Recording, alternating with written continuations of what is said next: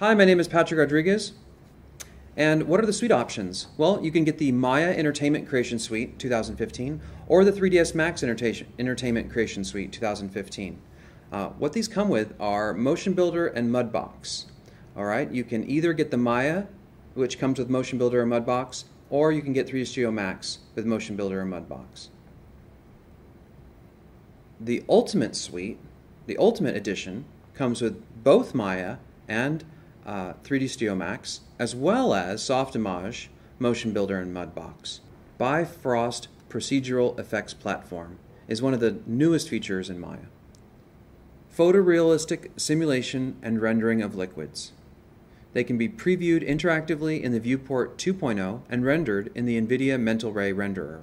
They can be exported to a native file format as well as to selected industry standard file formats. Create water for environments. Whether you're designing a boat or a harbor for these boats, you can create realistic water simulations that can really make your presentation stand out.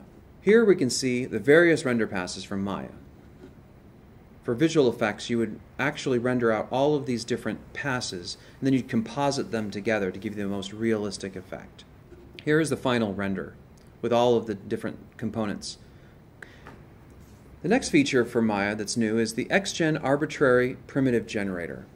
Used by Walt Disney Animation Studios in Tangled and Bolt, and by Pixar Animation Studios in Toy Story 3. You can generate curves, spheres, and custom geometry on the surface of a polygon, on the surface of polygon meshes, in order to create and groom hair, fur, and feathers on characters, and quickly populate large landscapes with grass, foliage, trees, rocks, and debris trails. In these examples, you can see all of the tiles are created using XGen, and the forest on the right was created with XGen as well. XGen enables you to handle large amounts of instance data that would slow down a system if loaded in memory. The rendered effect can be previewed interactively in the Maya viewport. You can control the appearance and behavior of the primitives by setting attributes, painting maps, creating expressions, or using a set of interactive grooming tools. Here you can see it being used for hair and rugs as well as foliage. You may be using plugins for this sort of thing, but now it is native in the Creation Suite. Enhanced Polygon Modeling. You can now more easily retopologize high-resolution meshes for cleaner deformations and better performance with a streamlined workflow that features a new Relax and Tweak feature with Soft Select in the Quad Draw tool, and a new interactive Edge Extend tool. In addition, a new library for faster and more reliable Boolean operations, an enhanced and extended bevel tool, and a deeper integration of the modeling toolkit introduced in Maya 2014. ShaderFX. Shader networks are created by connecting different nodes together using an intuitive click-drag workflow. You can select from a powerful array of floating point values, mathematical operations, texture maps, normal maps, and color nodes. The resulting materials, even those with animated values, can be visualized in real time in Viewport 2.0. An advanced mode enables more technical designers to drill down deeper into the inner workings of each basic node. This feature has been introduced in both Maya and Max and work identically. This leads us to what's new in 3ds Studio Max. Autodesk 3ds Max 2015 introduces some exciting new features. You can import, visualize, and render massive point cloud data sets. Viewport performance has been drastically improved. It now supports the NVIDIA Mental Ray renderer and support for Python scripting. Point cloud support. Designers can now create more precise models from real-world references. Import massive data sets captured from reality as point clouds. Modelers can view point clouds in true color in the 3ds Max viewport, interactively adjust the extent of the cloud displayed, and create new geometry and context by snapping to point cloud vertices. Point clouds can be rendered with shadows in Mental Ray to visualize CG objects in real-world contexts.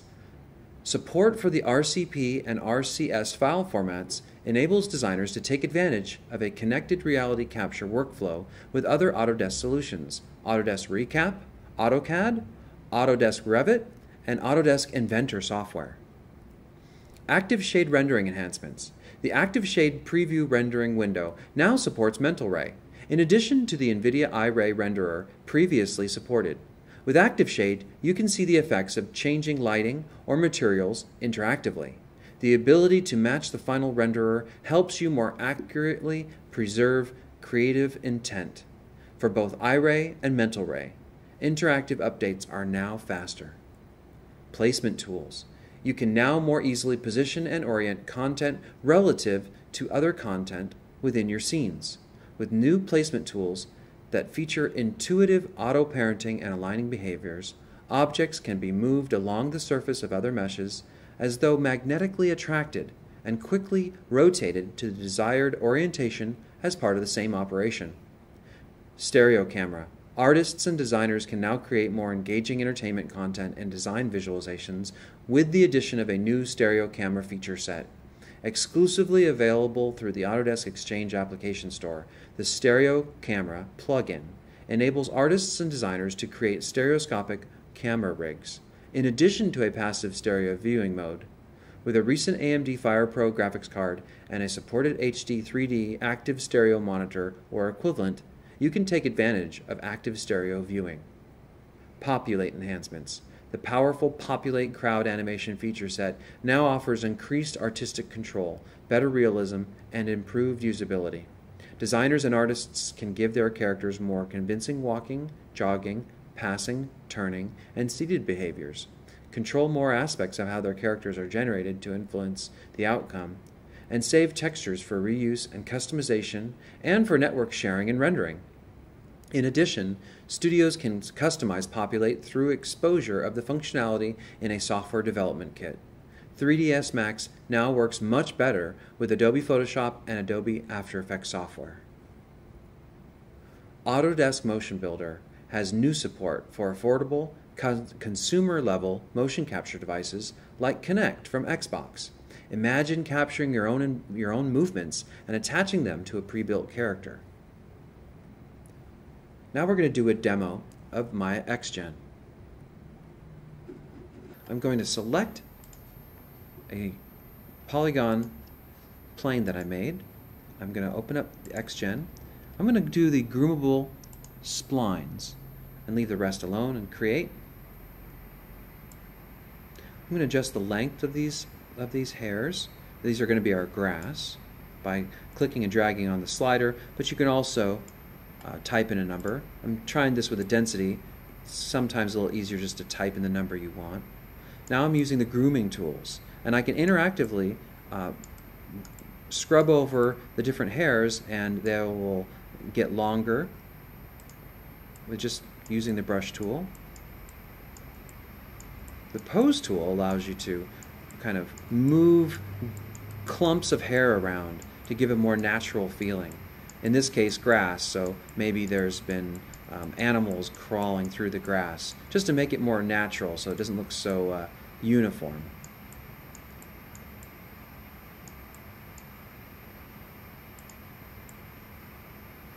The bend tool allows you to actually bend these long grass reeds so that they're not all just either just a long curve or straight up and down.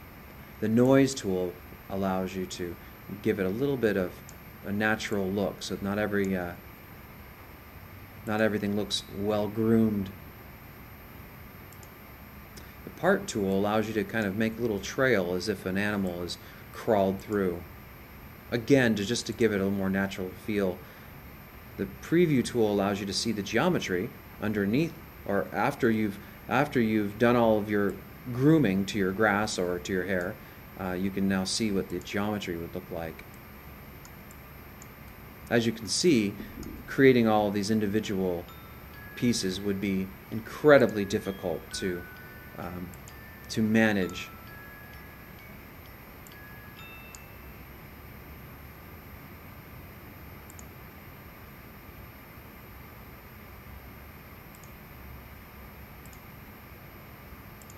The last thing I did there was I adjusted the taper amount so that the tips of the grass would come to a point. Here you can see inside the Hypershade, there's the XGen texture there. If you just right-click on that, you can select it and then right click and drag to your right, you can select the objects, and then that Lambert 2 you could change to a green color. Right click on it and drag or up to assign it, so you could change it that easily. 2015 Max features, populate enhancements. Crowd animation feature set. Crowd control populate now allows you to give your characters more convincing walking, jogging, passing, turning, and seated behaviors, making your crowds appear more realistic and easier to control. When creating seated characters within proximity links, they're generated controlling how characters interact with each other. So these lines here between the chairs basically allow you to it allows you to manage who's going to talk to who and who's going to interact with whom.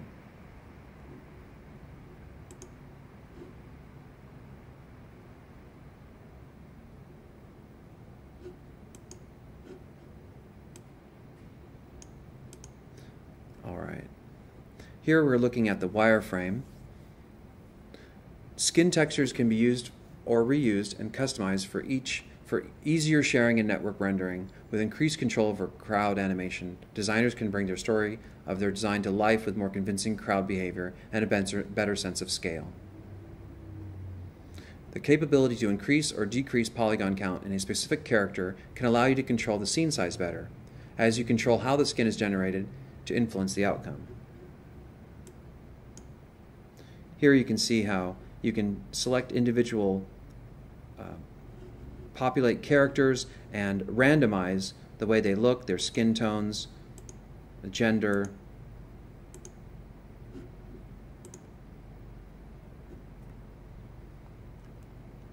And this is where you can see the textures that you can export to render in another file or another application.